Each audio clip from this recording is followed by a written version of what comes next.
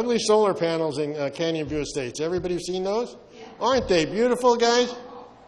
Oh, aren't they beautiful? You know what? The story is even more beautiful than the solar panels. Okay?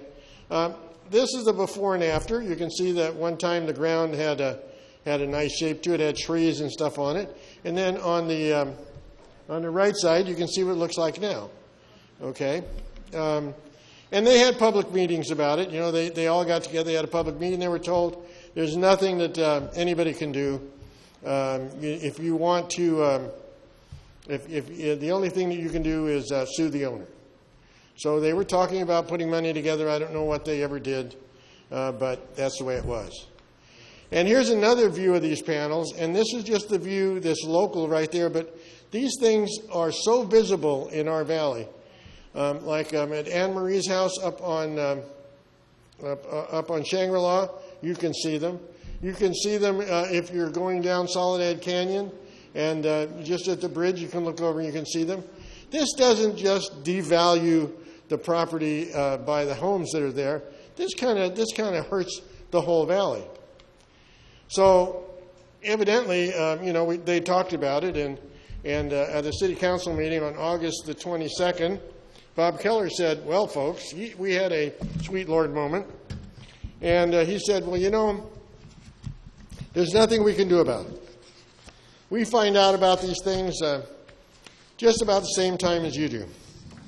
So I'm going to go and I've sent some letters up north telling people that how unhappy we are with the situation and asking what they can do with them, but really it's out of our hands. So when I did that, I was kind of confused because I had seen some other articles too. And so what I did was I did a public records request, and I said, I want to see these letters that went up north and, just see how much and how valiantly objected. And in fact, what they were 4 letters. They were a form letter sent to the elected officials, Wilk, Lackey, Stern, Acosta. And basically what they talked about is they said, under the current law, it is the jurisdiction of the Department of Housing and Development to review and approve the installation of solar panels in mobile home parks. The concept process does not provide an opportunity for local input to allow for consideration of unique local circumstances. And then he asked to ensure that the process is comprehensive, at the very least, contact cities in a collaborative way so that they can ensure local circumstances are considered. Now, I don't know who he talked to before he wrote that letter, but that is completely untrue. They do not have the total ability to go do those kinds of things. And even on June 28th, 2017, Perry Smith, on the KHTS guy, he wrote an article about this. And in the article, it talks about that they went and they interviewed a gentleman or a lady named Gerberding in the state office. And he said that they're supposed to consider the local and county ordinances that would be applicable. He said, that's one of the things they're supposed to do.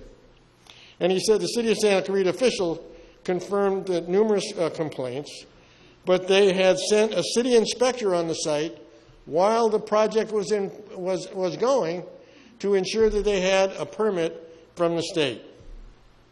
I don't see how you can say it just appeared and he didn't know anything about it. The city knew exactly when it was going in, right? But it got a little worse than that. So you know me, I like to go do a little research now and then, and I decided that I would tip the keyboard on the computer, and I found out some stuff. So I went and I talked about it at the city council meeting, just at the last city council meeting, as a matter of fact. And what happened was it must have taken me at least 5 minutes to find this out, is that I went to the state website, and I went to the Department of State Housing and Community Development, and in it says these are the rules and regulations that you need to follow if you are going to improve a mobile home park from the standpoint of buildings or from the standpoint of utilities and other things, but those two in particular, because we are talking about utilities. And they pointed to a 22-page pamphlet. That's the front page of it. Unfortunately, it's white, but on white. But you can see it looks exactly like that. And when I opened up the pamphlet, I found that there was a checklist. I know that's an eye chart. We'll blow it up here in a minute. I know that's an eye chart, but there was a checklist of what you should do. And the very first thing on that checklist was, page 1, item 1, obtain approval and signature from the local planning department on the mobile home and recreational vehicle government agency approval form or equivalent document.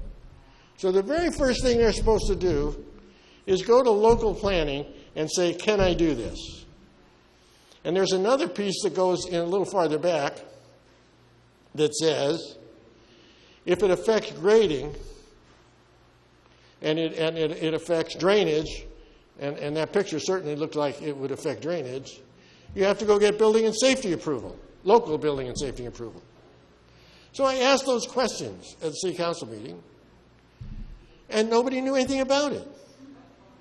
They had never seen it before. They said, I didn't know that, right? So I gave a copy, a 22-page copy to the city attorney, and I emailed the pamphlet to each one of the council members and Tom Cole in planning, and saying, well, what, and I'm going to go back to him and say, all right, guys, now what are you going to do about it? Because I asked who in planning signed this off. And Strickland says, oh, nobody in the city signed it off. Well, if nobody in the city signed it off, they didn't have the proper signatures. How did the state approve it? Why don't you go back and ask them that question, right? But they didn't know anything about it. So they said they would look into it. But just like Mr. Reynolds talked about a little while ago when he said he went to them and then it was silence for a few weeks, well, I think the same thing was going to happen. But in this case, Mr. Sutton, I have given this information to your reporter, who will go ask the proper questions and dig into this farther. But this is absolutely, in my estimation, something that we as a city should be very ashamed of. Yes, Doug? It will be the front page story of the Gazette this week. Well, there you go. Isn't that amazing? Woo-hoo!